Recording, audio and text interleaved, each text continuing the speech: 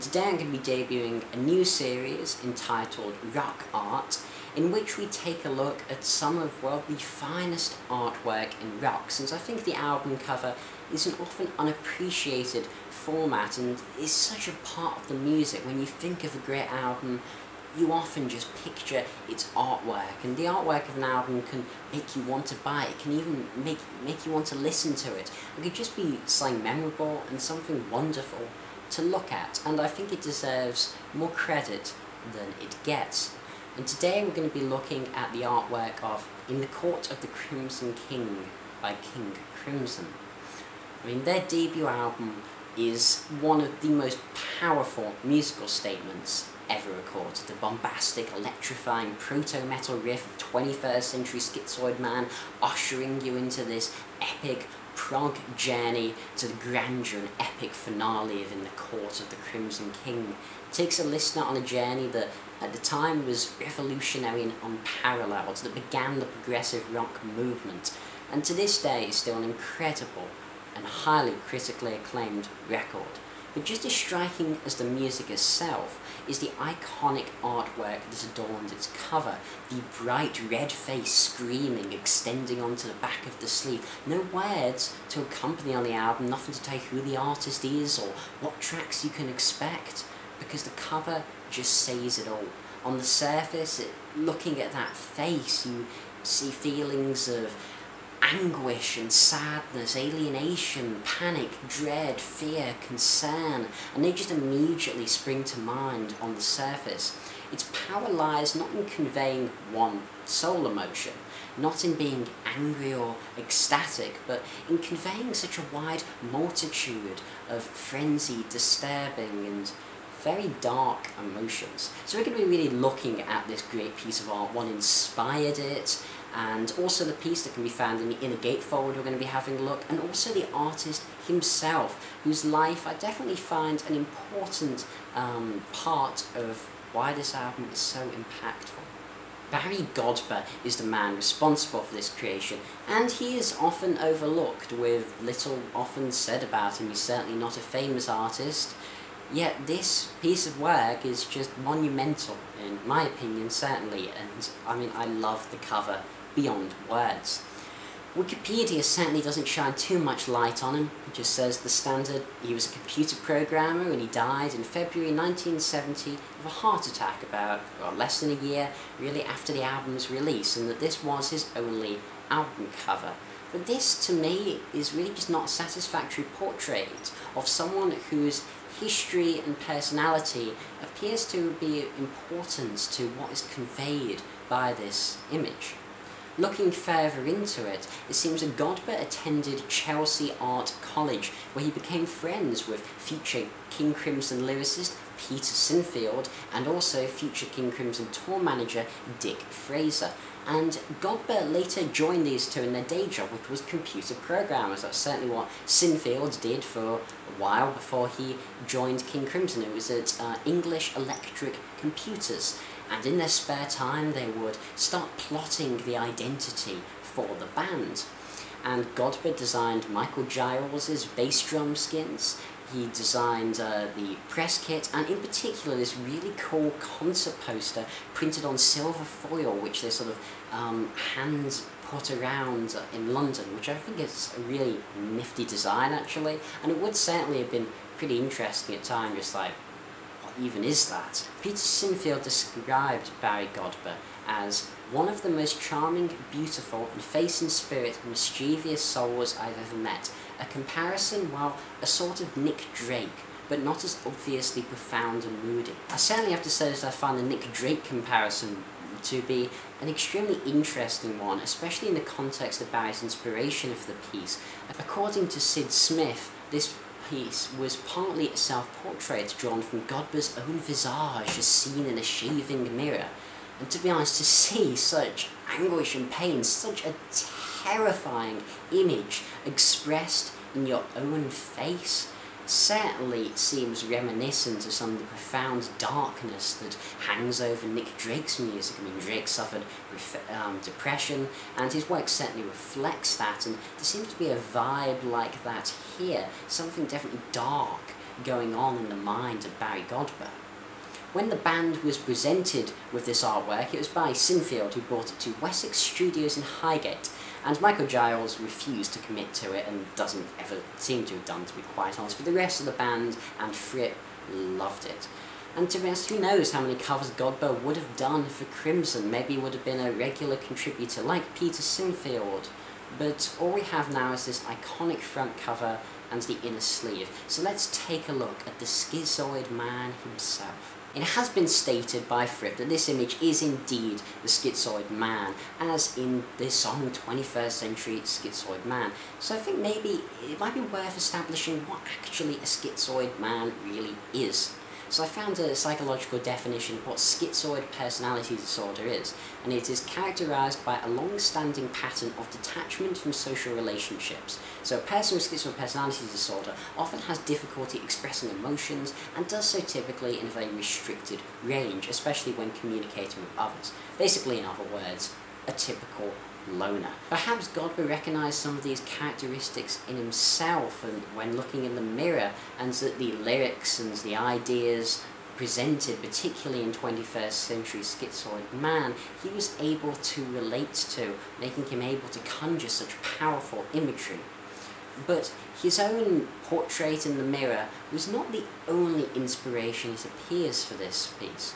The painting certainly appears to bear similarities, as alluded to by Sid Smith, with the poet-painter William Blake's painting Nebuchadnezzar.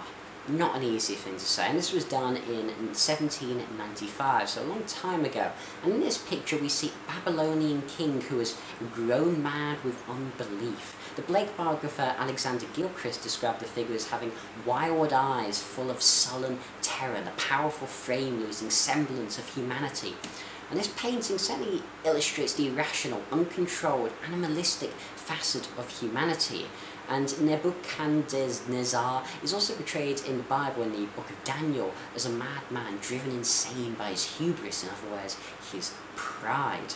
I would certainly be surprised, actually, if it turns out that Godber had never seen this picture, since the look in the fallen king's face certainly shares more than a passing resemblance with the face of the Schizoid Man. The emotion and madness appears similar, and one not as obviously distorted in this picture. It's certainly not necessarily the face of a normal person, and of course Godber would distort it far more in the finished product.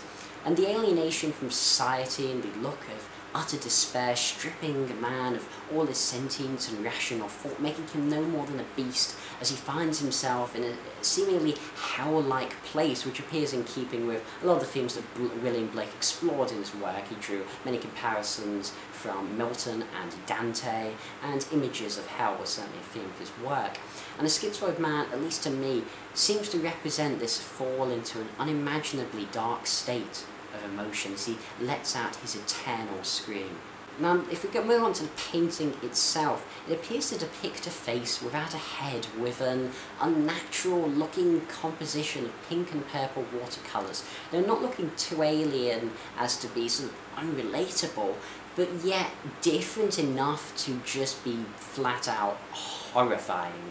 His gaze firmly fixed to the right, while the rest of his face faces the viewer, and you're immediately drawn to wonder at the horror unfolding next to him that's causing this immeasurable pain. And of course, as you flip open the gatefold, have it flat out, looking at the full picture, you see him looking at his own flesh spiraling out of control, possibly perpetually about to continue into this void, this ether that just seems to be a space-like state, and the man appears unaware of how the hell this has happened and how he could lose so much of himself. And Sid Smith, who I mentioned a couple of times already in this video, really is such a mine of King Crimson knowledge. His books on the subject are extensive and really interesting. Described the painting in a really interesting way, I think.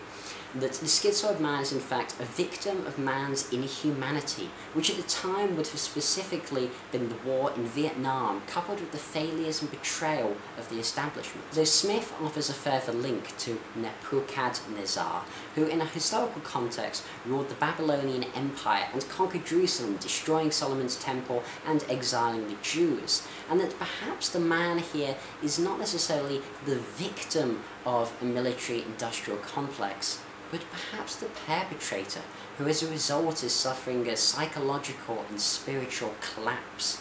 But the great thing, truly, about this painting is there's no right way to interpret it. There's no obvious thing that you can really see in it. It's so easy to project yourself and your own feelings onto the schizoid man.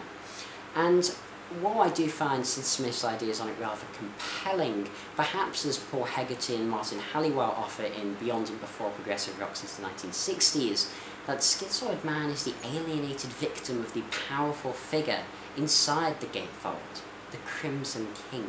As you turn over the gatefold of the original vinyl, if you're lucky to have one, or maybe a repress, again if you're lucky to have one, because damn, today they can be quite expensive, you enter, it seems, the court of the Crimson King. Now myself, for the longest time, I actually thought this figure was the Moonchild, to be quite honest, because, well, he has a moon-like face, and it's like, oh, that's the Moonchild, yeah, Moonchild. No, it seems to have been confirmed by Fripp that he is indeed the Crimson King, and while less striking than his counterpart image, it still has great power and depth to it. The figure appears in keeping more with the time, the late 60s, the psychedelic revolution, you know, coming after the summer of 67 and the social freedom the 60s brought. He's sort of a hippie fellow with a wide head and a great smile, definitely reminiscent of sort of the Cheshire Cat in Alice in Wonderland, which was certainly a trippy book to say the least. What makes this face more than just another 60s acid trip, I think has been surmised by Fripp in 1995, that if you cover the smiling face, the eyes appear to reveal this incredible sadness. I certainly also find the figure to be a dominating and powerful one. His hand gestures, particularly with the outstretched left hand, seem to imply a hold over the schizoid man on the cover, that the Crimson King is perhaps the puppet master pulling the strings. He is the one that can damn someone to eternal pain, eternal suffering, and that perhaps as expressed in his eyes, he does it to make others share in his misery. He enjoys the power, but it has also been a great burden upon him, and he has suffered greatly himself. But again, this is merely my interpretation, and you may see this completely differently, and that's cool, because no one other than Barry, who sadly is dead, knows what the painting means, or whether it really means anything at all. So what became of the artwork? Well, it originally hung on the wall at 63A King's Road in London in broad daylight, and as the colours began to drain and fade, Fripp decided to just take it for himself, and I believe it's now stored in the Discipline Global Mobile World Central. I'm not sure what that is either. But I'll end the video with a quote from Greg Lake about what makes this so great. He says, "I'll tell you what makes it a great cover. First of all, it's a great cover because it's a great record. Secondly, it's a kind of appropriate picture, certainly for Schizoid Man. But thirdly, the guy died after doing it. It's kind of a primal scream before the guy died. It's the stuff legends are made of. How many more properties can an album cover have going for it than that?" And it's so true. Godber's short-lived legacy lives on, and I think it really truly deserves to be appreciated in its own right, not just as the cover adorning one of the most influential albums in rock music, but just as a wonderful piece of art. This has been The Album Man. Thanks for watching. I hope you like this series. If you don't, please tell me, and feedback, etc. Whether you want me to do more or never ever do it again, please tell me. And long live rock and roll.